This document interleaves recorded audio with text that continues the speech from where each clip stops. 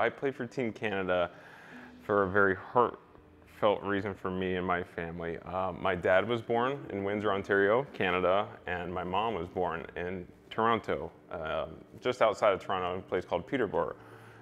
That's also Canada. So most people don't know that, but my mom passed away when I was 10 years old of melanoma skin cancer, and that's why I play for Team Canada. I don't know if this is what she would want me to do, but in my heart, it's what I feel I should do.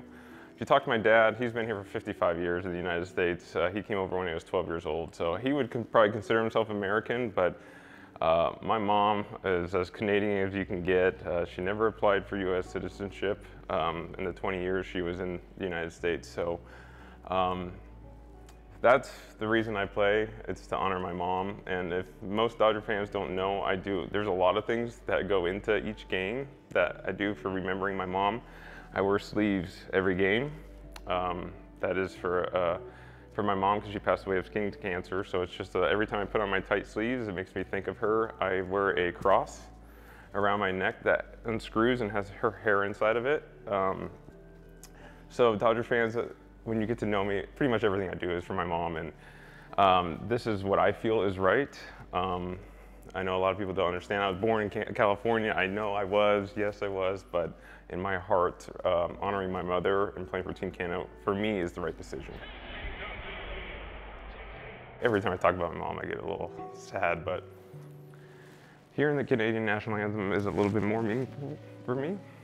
I miss her, so that's why I like to do it. I like to honor her in every aspect of my life. I try and do everything I can for her, so it's very emotional. When I heard the 2017 Canadian National for the first time, you know, in that atmosphere, obviously playing the Blue Jays, you hear it a lot, but hearing it with Canada across your chest, when it means a little bit more to you, so. And then obviously yesterday, I went right down in the tunnel and ran a couple sprints inside to hopefully no one see a little watery eyes, but you know, it means a lot to me to be able to honor my mother and do everything I can. And I wish she was here to say, yes, you're doing the right thing. I don't know, so, but in my heart, this is the right thing for me.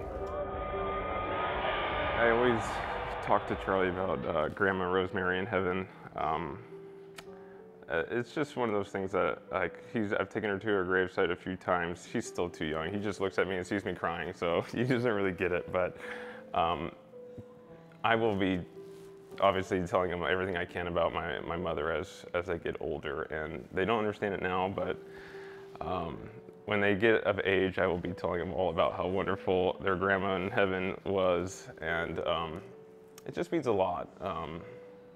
You know, I lost her at 10 years old, so I mean, as you guys have gotten to know me, I pretty much do everything around my family. I spend every waking minute I can with them, and then when I go to the field, I go to the field, and then come home and straight family time, because like that, she was gone. So I do it looking back and knowing that I'm sure she could spend every second with her boys again and my dad, but that's kind of how I've lived my life. And as Dodger fans get to know me, that's pretty much all it is family and baseball for me. And seeing my boys in the stands with a Canadian flag on, it's kind of funny to me, but you know, there's a little bit more meaning for the Freeman family in that aspect. You don't have any memories of your first 5 years, and then the last year, from 9 years old to 10 years old, was spent in a hospital. So I only have like 4 years of fun, positive memories, and but the one memory that sticks with me is actually when she was in the hospital toward the end of her life. We were all trying to stop sports and not do anything, me and my two brothers, and we would just finish school. My dad would take us right to the hospital, and we'd spend all night with him. And she finally got to the point where she was like, I don't want you guys to come here until later. I want you guys to go play sports. I want you to go live your life, have fun, do the things. And obviously we're like, no, we don't want to do that. But it just shows that how much she loved us and how much she just loved her boys. So I have 3 boys of my own now, and she had 3 boys, so I'm trying to, what she showed me in the hardest time of her life is what I'm trying to do in my life now, because you just never know when God needs you, and God needed an angel at 47 years old, and that's okay. It's okay now. I think about the good times, but it was really hard in that moment, but how much she loved us and showed it even in her sickest of times, that's what I'm trying to do with my boys and my wife. Yeah. I'm gonna take the bids off right I think even if I hit 0 every single season, I think she'd still be proud of me, but you know, it's hard to even think about. That's gonna really get me emotional, but I just hope she's proud of me.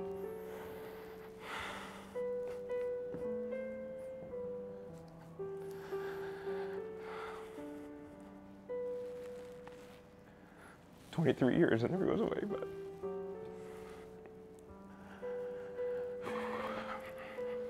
that's all I want. I hope she's smiling now."